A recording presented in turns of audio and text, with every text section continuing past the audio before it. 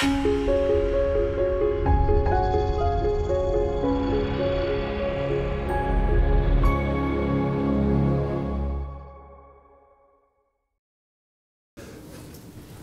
is sort of my overview of the whole thing. What am I talking about? Like I've said, we need to be faster and cheaper and safer, but why is that? And it really comes down to this quote from Werner in 2006 about the way that Amazon.com was organizing itself then and the way that AWS organized. And this is one of the things that Netflix adopted as a theme. It's like, okay, how to do cloud? Well, we should copy, the Amazon architecture. That's what we were trying to do in 2008 and 2009, and we took this to heart. So that basically means that if you built the code, you own the code in production.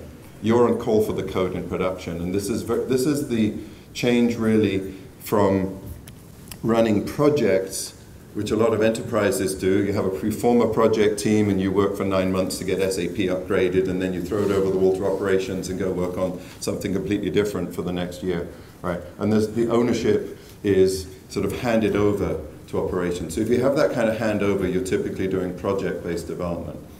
The change and the way that a lot of startups work and the way that a lot of web-scale companies work is much more product-based. So you own the product. And if you divide the product into lots of different microservices, then you own your microservice, and maybe down to the individual developer that built this service, because how big should a microservice be? One of the answers is if it fits in James Lewis's head, because he's got a fairly large head, but that's the sort of, one developer can understand everything this service does, that's about the right size. If it takes too many people to understand it, then they start colliding on each other as they want to modify it. So sort of break it down into chunks of one developer mind at a time. And you're building a system out of lots of microservices where everyone owns it, and you own the evolution of it. It's very hard to get locked in, and you're not throwing things over the wall to operations, but you need platforms and tooling to support you. So there's a different setup, there's different tooling when you work in this way. But really what we're talking about here is that you own pieces of the product, and you own the quality and the SLAs to your customers, and your organization is built to sort of producer-consumer relationships end-to-end, where each of those steps is its own little bounded context with its own set of microservices. So when you're in that transitional state, the developers have a bunch of responsibilities. And one of those responsibilities is, well, we're trying to go faster. We want to release the code as many times a day as makes sense. And because I'm just controlling this one piece, I don't have to coordinate with anyone else to re-release my microservice. I can do it as often as I want, as long as I don't break my API. And I can have testing to make sure that I didn't do anything incompatible. So I can change the internals of my microservice continuously. This is one way we get to continuous delivery. And quite often, if you do a day's worth of coding, you'll check in at the end of the day and it'll be in production, overnight. By the next morning, it'll be gone through tests and be in production. So what we're looking at here then is, this is DevOps, and the developers are now operating their systems. They're doing continuous delivery, getting your code into production. You don't have meetings. There's maybe a tracking ticket, but there's no permissions tickets. You're not asking for permission. You're not going through any more than maybe a code review with somebody else in your team, right? So when you're in that kind of environment, it's very low friction for getting things out. And this is the agility that a lot of people are now looking for. But you need a lot of self-service tools, and everything being API driven. And once you create APIs, you find the tooling appears, because developers hate doing things twice. They'll write code to do it automatically. So as soon as you get to an API driven infrastructure, you will end up with a platform, just because developers naturally develop things to do that. Whereas if you sort of have the operations mindset, you end up with runbooks where everyone has to follow the process and file tickets. So we're trying to move away from that. And you can kind of measure your maturity along this path by looking at, for every release that you do currently, how many tickets are there and how many meetings are there per release, right? Collect that as a metric, publish it somewhere as a graph, and try and make it go down, right? And the further you go down, the faster you get, right? So there's a little sort of chart of how long it takes to get a release out versus how many meetings and tickets there are. There's a very good talk by Phil Casado, is it, from SoundCloud? Is he here? I think he was going to be here. Still here? He did a paper, a blog post on how they sped up everything at SoundCloud. It came out last week. Really interesting sort of said their release process was, 60 days or something, or 90 days from an idea to hitting production, and they gradually just took more and more steps out of the process until it was very automated. So what we end up doing then is each developer makes one change and then puts that into production immediately.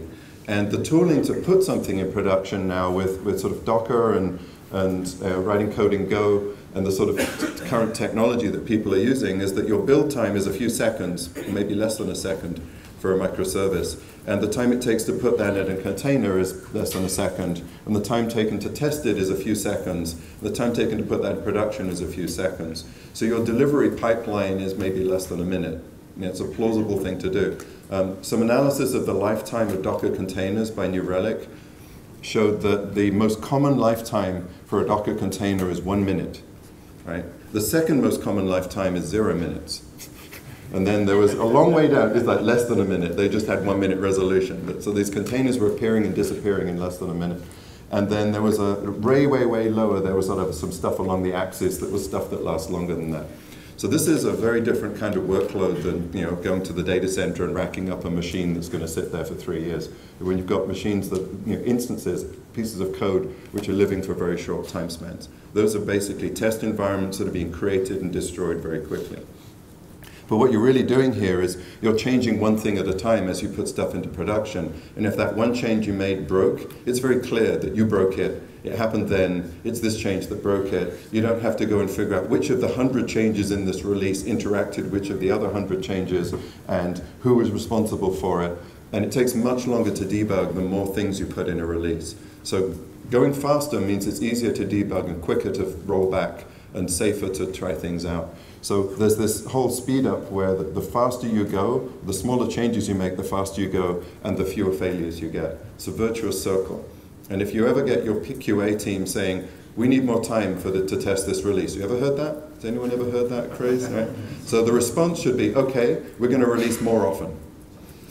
Right? Not we're going to give you more time. We're going to release more often and there'll be less in each release.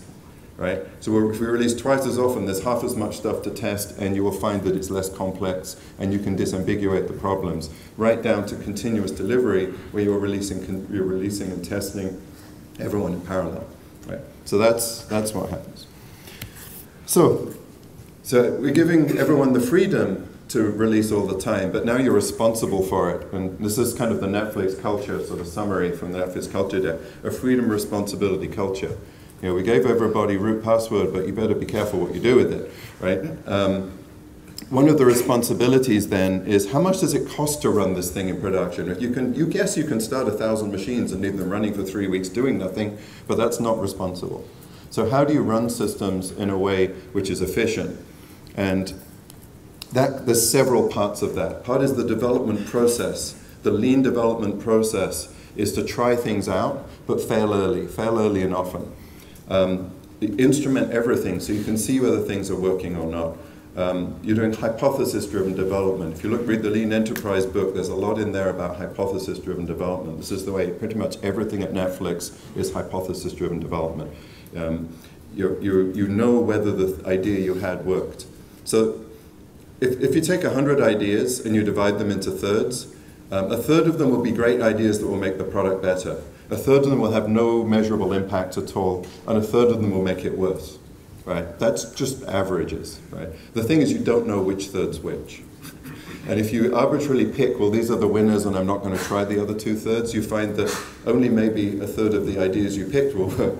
There's a large number of counterintuitive things, and it's very surprising when you actually get to hypothesis-driven development, how many times your initial hypothesis is completely backwards. I thought this was going to make it better, it makes it dramatically worse. Right? Well, this thing, yeah, we'll try this, but we're pretty sure it's not going to work. Oh crap, that was a huge win, right?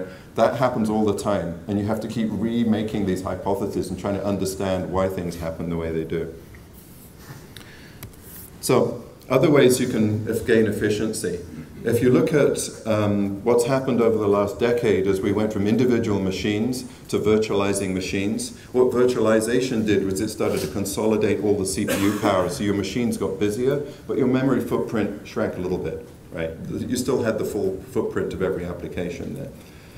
When you look at going to containers, you're actually doing a little bit more CPU consolidation because you can oversubscribe the CPUs, but you're also avoiding duplicating all the operating systems, so you're saving memory there. But the biggest thing is that if you can start an entire application in a few seconds and run it for a minute and shut it down again, you're actually time slicing resources. So the number of, in your test environment, you need many fewer machines. So it's a much more efficient way to run test environments, because the same set of virtual machines that supports your test environment is not locked down to be running things for a long period of time. You're throwing lots and lots and lots of tests into it, and at night when everyone goes home, those tests aren't running and you shut the machines down. So you get, a lot of the savings come from consolidating and time slicing, the ability to turn things off. So this is one of the reasons that we see, Docker, the idea of using containers really getting a lot of adoption in enterprises, because they solve some of the big problems that large shops have. The other thing is to autoscale production to consume just the resources you need. And sort of Netflix on AMIs with the Amazon Autoscaler was doing this by the hour, right? So every hour they would predict how many machines they needed for the next hour, and they would scale up or down. But the work that's currently going on at Netflix, they built a Mesos scheduler which takes an underlying set of machines that are scaling up and down by the hour, and they're running Docker containers in it that are scaling up and down by the second. So they've got a two-level autoscaling scheduler they're working on there. So Coburn's going to talk a bit about how Netflix operates efficiently at scale tomorrow.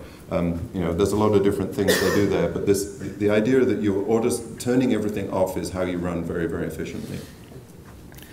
And then, how do we run more safely? How do we become more rugged? And you don't want to say unbreakable or secure, because nothing is unbreakable or secure. But if you have an iPhone, it's not in a case and you drop it, it's going to break, right? If you put it in a rubber case, it's more rugged. And the more rugged the case, you could drive something. Some of these cases are designed to be driven over pretty much, right? But still, you're just incrementally making it stronger and making it more rugged. So think of it in those terms. So what can developers do about the fact that there's an increasing level of threat happening? It's not going to go away. It's not something that you can pass over to operators and say, take my insecure application, wrap it in a security blanket, firewall, and everything will be okay. Those don't work, right? You have to embed security into your system. And you've got external threats, so you need to be using penetration test tools. We're talking about that this afternoon. You need to manage your image supply chain, something that Joshua's been deeply involved in. What's the provenance? Where does everything come from? How do you know it's a good thing?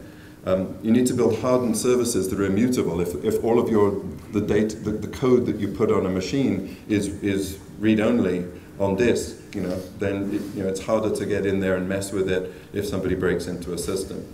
And you need to understand how to use roles and security groups and various ways of providing detailed permission to things. So those are sort of protecting against external threats. But there's also internal threats. You have to assume that every key person in your company could have a compromised laptop with a little keylogger and somebody from some country that wants your secrets, stealing everything out of it. So you have to assume that, which means that you need to put people in roles that have minimum privilege and manage that. You need audit logs for everything that happens, and this gets easier to do in the cloud. If you're actually having sort of arguments about, can governance and auditing, how do you do that in the cloud? The governance and auditing people in your company should be the first people that want to put it in the cloud, because everything can be completely audited in the cloud. You've got a strong assertion that everything that happened in this account, you know it. Whereas in the data center, well, you kind of know it, but who here has a CMDB that's fully trustworthy? I mean, it doesn't exist. It's sort of, CMDBs aren't even eventually consistent, they're never consistent, right?